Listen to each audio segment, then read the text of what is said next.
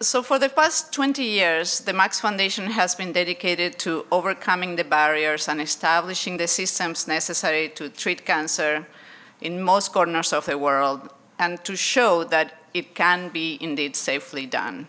And as I stand here today, and with the support of so many donors and implementing partners, especially with the support of Novartis and others, I can say that for 2 types of cancer treated with imatinib and other targeted therapies, today we have eradicated survival disparities around the world.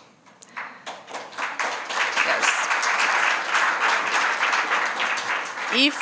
If a patient is diagnosed with chronic myeloid leukemia or gastrointestinal stromal tumor in one of the 50 lowest income economies of the world today, their chances of survival compares favorably to a patient diagnosed in a high-income country. And I think that's an amazing achievement that all of us have done together.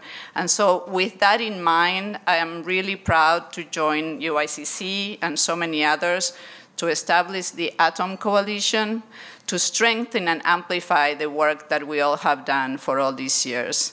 I believe that ATOM has the power to galvanize all stakeholders and really towards a shared vision of access to treatment for all cancers and all patients.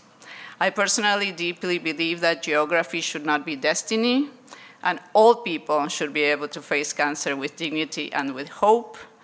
And I know that we can prevent unnecessary suffering and premature death today, and because we can, we will.